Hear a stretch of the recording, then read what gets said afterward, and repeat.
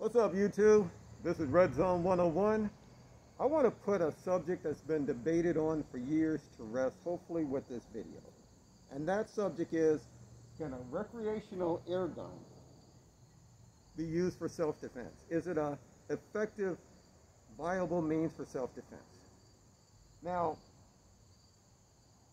I'm hoping with this demonstration it puts it to rest. Now, that said, air guns are actually used for self-defense.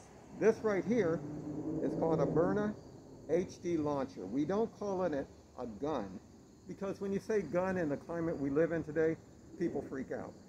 And people that are looking for a non-lethal option for self-defense aren't looking for a gun. That's why we call this a launcher.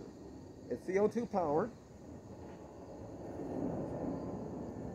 and it shoots these .68 projectiles here. This is nylon. It's very, very durable, and if you get hit with it, they hurt. So this is designed from the ground up to be used for self-defense, and it's an air gun. A CO2 launcher, let's call it that. Let's give it a shoot. Let's give it a few shots.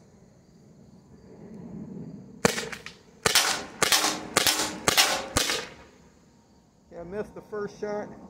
Still getting used to the red dot sight. Normally I'm used to traditional sights, but anyway, you get the picture. That right there is definitely going to be enough to deter a would-be attacker with good shot placement. So, could a recreational air gun be used in a self-defense situation? Okay, down there I've got a couple of, I think those are 64-ounce Sprite bottles, what have you. I don't drink pop, so I don't have a problem with taking those out. But anyway, we're going to try these here. I've got a Crosman DPMS. I have a Crosman AK1. And I have a Crosman, this is the MPV. And they all shoot .177 caliber BBs. The max velocity is 430 feet per second. And that's probably with your lightest projectiles. So you know what, without further ado, let's see what happens when we shoot these pop, whatever. I don't drink a lot of pop, these pop bottles, what have you, plastic pop bottles. Anyway, here we go, first one. Turn on the red dot.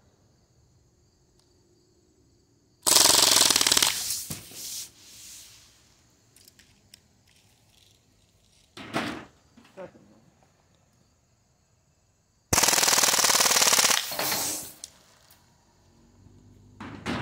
Third one.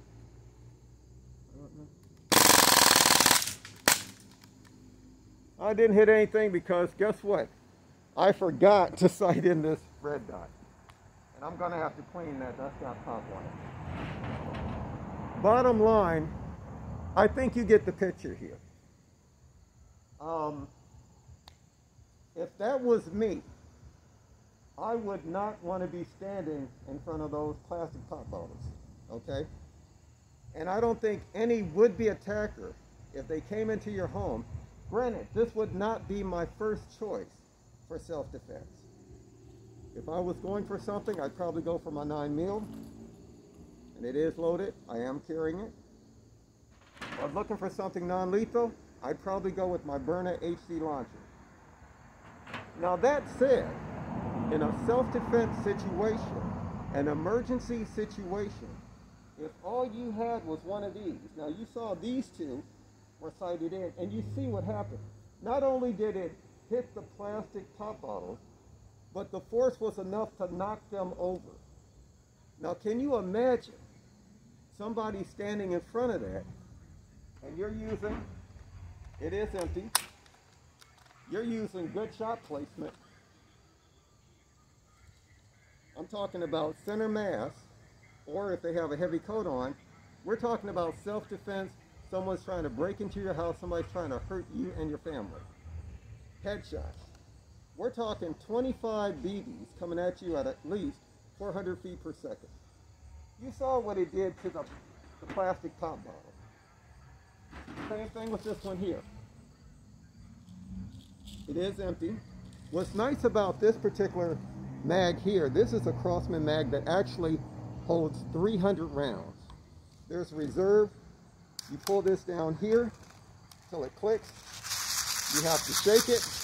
Now granted, in a self-defense situation, you're probably not going to be doing this, because after the first 25 rounds coming at the person, trust me, the person is probably going to be fleeing, looking for, wow, that's pop, looking for medical attention if they got hit with 25 BBs coming at them that fast, head first.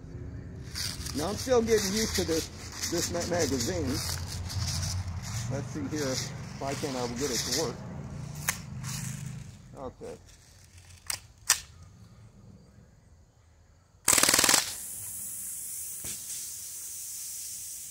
Again, you would not want to be standing in front of one of these. I really like Crosman because they make really good products that work. Granted, CO2 can be a little difficult to work with. Well, not really. You put a CO2 in here, you don't want to leave it in for more than a day or two. So the drawback, this has to be ready to shoot when the perpetrator is trying to get into your house. Because otherwise you got to try to put a CO2 in, screw it in to charge it. I mean, you know, to break the CO2, the seal. And then, you know, anyway, like you get what I'm saying. It takes time. But if it's already loaded and it's ready to go, someone is breaking into your house, let me tell you, I do believe that would be enough to stop a would-be attacker. At least to have him to have a change, him or her, because in these days you never know, to have a change of heart and choose another course of action. So anyway, I'm not going to make this video that long. I got to get that red dot was sighted in there. Anyway, people want to thank you for watching. Hopefully this was helpful, and hopefully this puts this debate of whether a recreational air gun in 177, an air gun, could be used in a self-defense situation. Would it be effective? You tell me. Like I said, I wouldn't want to be standing in front of that, especially with someone that knew what they were doing, meaning someone who's trained in firearms, who can get on target quickly, accurately, and effectively, that can get good shot placement. Anyway, people, again, this is Red Zone 101. Thank you guys for watching. Man, I got a mess to clean up here. I wasn't expecting that.